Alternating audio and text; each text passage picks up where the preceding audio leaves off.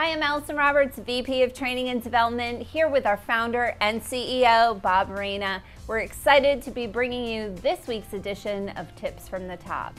So you submit the questions, we have all the answers, and we're about to get started. So Bob, you talk about having posture. So what does it mean and how critical is it to building your business?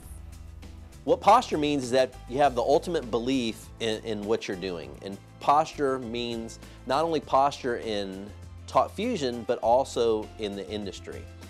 I give an example, a Steinway piano is still the best piano out there, even though you may not know how to play it. So network marketing in general affords the best opportunity, in my opinion, for the average person to become unaverage.